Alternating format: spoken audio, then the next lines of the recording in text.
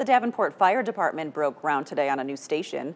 The new facility will be at Brady Street and Welcome Way. It will replace the current Station 3 at 35th and Harrison. Construction is expected to wrap up by the end of next year. The project will cost just over $10 million and modernize the station to accommodate male and female firefighters. So this location will actually get us to move through traffic a little bit easier, which hopefully will reduce our response times so we can get to our emergencies a little bit quicker.